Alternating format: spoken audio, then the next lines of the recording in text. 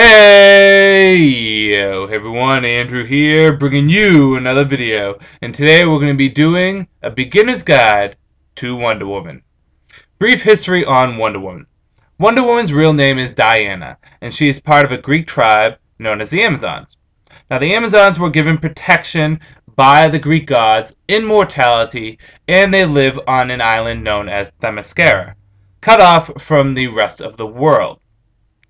Wonder Woman was made of clay by her mother, and upon reaching adulthood, she won a contest to become a goodwill ambassador and diplomat for Themyscira to man's world.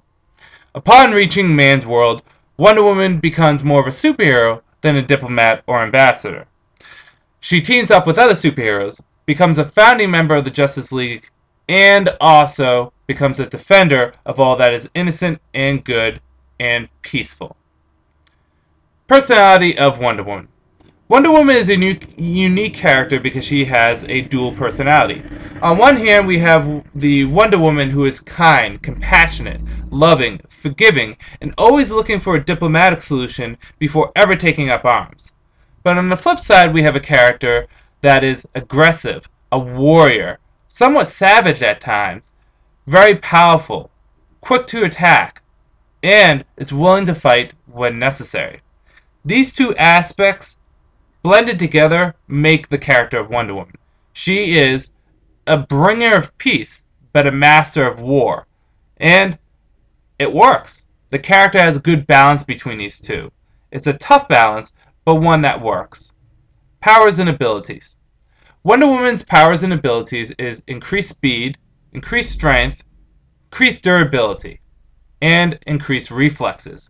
Not quite to the level of, say, Superman or Captain Marvel, but still higher than that of a normal individual.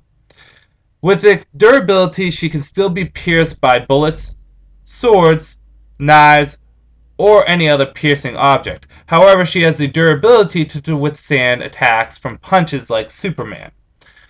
She also has the ability to flight, and she also has various different items to help her in her pursuit of justice. These items would be her indestructible bracelets, which can be used to deflect bullets, lasers, and other projectiles. Her golden lasso of truth, which has many different properties over the years. However, its main property is to confine someone and force them to tell the truth. And lastly, she has her tiara, which from time to time has been used sort of like a projectile, throwing it and attacking people with it. Wonder Woman. Going into Wonder Woman, what do you expect? Well, Wonder Woman's comic is a superhero comic, but it's unique compared to all the other superhero comics because it has a magical sense to it. If you look at the DC Trinity, Superman, Batman, and Wonder Woman, they're all superheroes, larger-than-life superheroes, but they all have a different theme to their comics when it comes down to their raw material. Superman is a comic of science fiction in that there's space travel, aliens, robots. Batman is a superhero comic that deals with crime, street-level crime, the common criminal, as well as sociopaths and psychopaths.